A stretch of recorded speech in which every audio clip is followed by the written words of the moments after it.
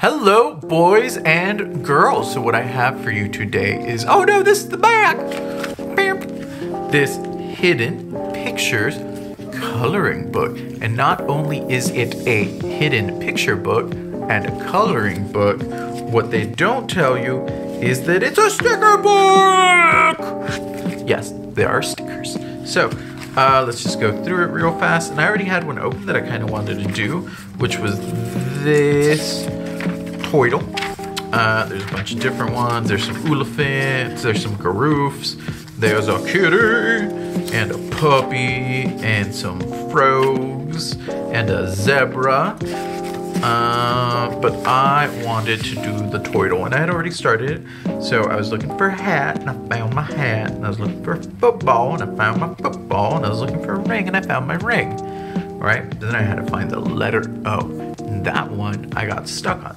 So I was looking over here in the algae, couldn't find it there, and I was looking in the rocks. And then I was like, well, all of these individual are little O's. That could be an O. His eyes could be an O. And then I was looking right over here at the turtles, scoots. I believe these are called scoots, which is what makes up a turtle's shell. And see how all of these are open on one side, except this one, which is the letter O. So I have found the letter O. Now I was looking for a cup, and I saw the cup a little earlier. There's the cup! And then finally, I just need to find a fork. So here's the football. Is it here? No. Is it on the turtle somewhere? Maybe it's in the fish. I mean, his fins could sort of be like a fork. Maybe in the algae. What? Right there. You're right. It's right there. There's the fork. So, thank you, boys and girls. I have found all the hidden pictures. And now I'm just going to color my Toidle. So, stick with me. I'll fast forward through this part and I'll join you right back at the end. Okay? Okay.